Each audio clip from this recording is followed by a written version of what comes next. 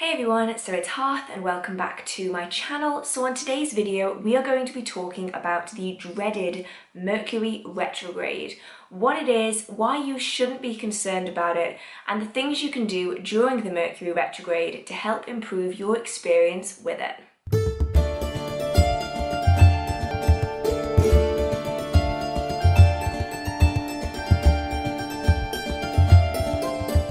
So within the past couple of years, information about the Mercury retrograde has been popping up practically everywhere. But especially online, everyone seems really quick to blame the Mercury retrograde for almost all of their problems. But what is the Mercury retrograde? And is Mercury the only planet that goes into retrograde? Well, first things first, Mercury is not the only planet to go into retrograde. In fact, all of the visible planets that we can see from Earth are known to go into retrograde, but it's also likely that planets beyond what we can visibly see also go into retrograde, so it's definitely not just Mercury. What is a planetary retrograde? Well, the planets all orbit around the Sun. They all travel in a single direction. They're always moving forwards.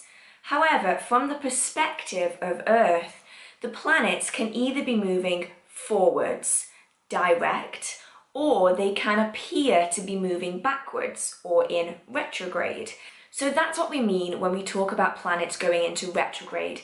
They are no longer following their direct movements. They appear to be moving against their normal orbit from the perspective of Earth. But in reality, the planets are continuing their orbit as always, but to us, they appear to be moving backwards against their standard orbit, and so they are considered to be in retrograde. So what does a planet mean when it goes into retrograde? Well, all of the planets within our solar system have correspondences associated with them. They each are believed to have control over certain areas of our life. Now, usually this is in a positive way. They can assist in love, they can assist in communication. But during the retrograde, it's believed that the energies and associations with these planets are reversed. So for instance, when Venus goes into retrograde, it's believed that there is difficulty within romantic situations. When Mercury goes into retrograde, it's believed that there is difficulty with communication, with the interaction between people. And so it is believed that during the Mercury retrograde, we can have a lot more issues communicating what we want to say, communicating with people. We can have arguments with people, disagreements that we wouldn't normally be getting into. And a lot of people are starting to be really concerned about the Mercury retrograde. And in some cases, people actually fear the Mercury retrograde. But why is the Mercury retrograde not something to be feared? Well, the planets have been going into retrograde for longer than life has existed on the Earth. For as long as the planets have had a standard orbit, they have been going into retrograde from the perspective of Earth. It's just that no one was here to actually see it. Nowadays, we can tell that the planets are going into retrograde, but in reality, they have been doing it for far longer than any of us know.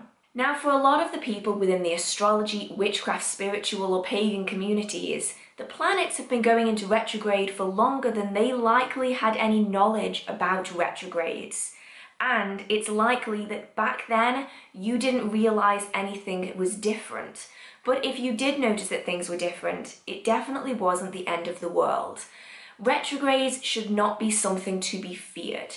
They are a completely natural process within the universe. They are something that has always happened since our universe was created and will continue to go on for far longer than we are existing on this planet. And so, the Mercury retrograde shouldn't be something to be feared. It should be something to work with, much like how we work with planets while they are in their direct phase. We can also work with them while they're in their retrograde phase. Now this is important because a lot of people panic when it comes to retrograde season, and the planets go into retrograde a lot more frequently than most people even realise. So the Mercury retrograde generally lasts for 3 weeks before we return back to direct planetary movement. Sometimes it can be up to 5 times a year that Mercury goes into retrograde. So it goes very, very frequently, and a lot of people don't even notice. So the Mercury retrograde, or any retrograde, shouldn't necessarily be something to be feared. It can instead be worked with. Much like we work with the planets while they're in their direct phase, we should also work with them while they're in their retrograde phase. It's important to know that there is balance within the universe, balance within life. We can't solely have good communication all the time, and actually the Mercury retrograde assists us in seeing the flaws and the faults within our form of communication, within our relationships, within our friendships.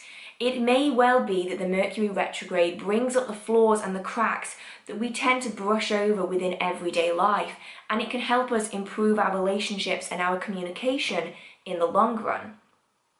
It's also a good time to take a step back, to enjoy time just for yourself instead of trying to communicate, trying to socialize with lots and lots of people. It could be a really good time to take some time to reflect on yourself, within yourself, to make self-improvements.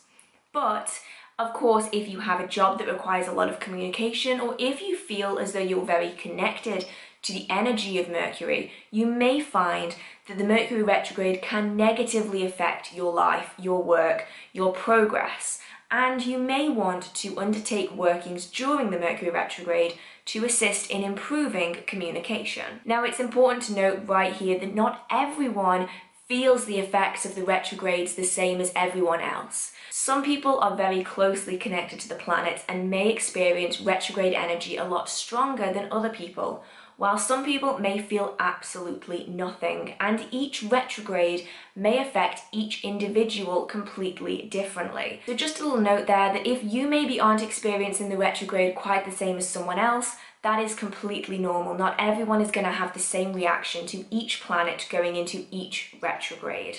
So what can you do during the Mercury retrograde to help improve communication? Well, there are two routes that you can take with this. You can either work with the planetary energy.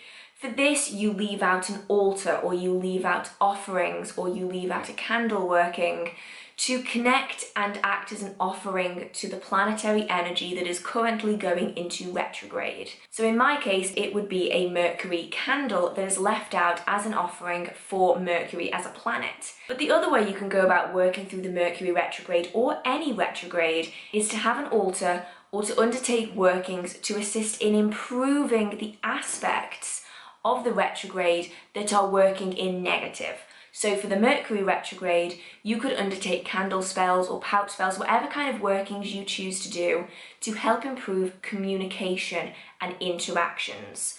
So those are kind of the two different techniques that you can use. You can either leave offerings to the planetary energy to help ease the Mercury retrograde or any retrograde, or you can work with the negative aspects of the retrograde to help improve them in your life. So for instance, if Venus was in retrograde, you would want to work with romance workings or love workings. If Mercury in particular is in retrograde, it's good to work with communication, interactions between people. Reconciliation, for instance, is a really good working that you may need during the Mercury retrograde to help smooth over any kind of issues you have or any arguments that have been had during the Mercury retrograde. So lastly, I'm just going to go through a few correspondences that may help you put together your own Mercury retrograde working for improving communication or to leave out as offerings for the planet Mercury. So colours. Colours can be used on altars. They can also be used in candle spells and in pouch workings. So the colours of the planet of Mercury are yellow, orange and grey. These are really wonderful colours to work with. I personally work best with yellow for Mercury, but of course everyone is completely different. So good herbs for working through the Mercury retrograde are rosemary, peppermint, lavender and hyssop. And lastly, good crystals to work with during the Mercury retrograde are fluorite for balance, yellow calcite for self-reassurance, labradorite for communication, amazonite for communication, blue lace agate also for communication, green moss agate and aventurine for working with Mercury planetary energies. So hopefully some of these correspondences will help assist you in making your own working, if desired, to work with either the energy of the planet of Mercury or to assist in improving communication in your life during this season. So I hope you guys enjoyed this video. If you did, feel free to give it a like.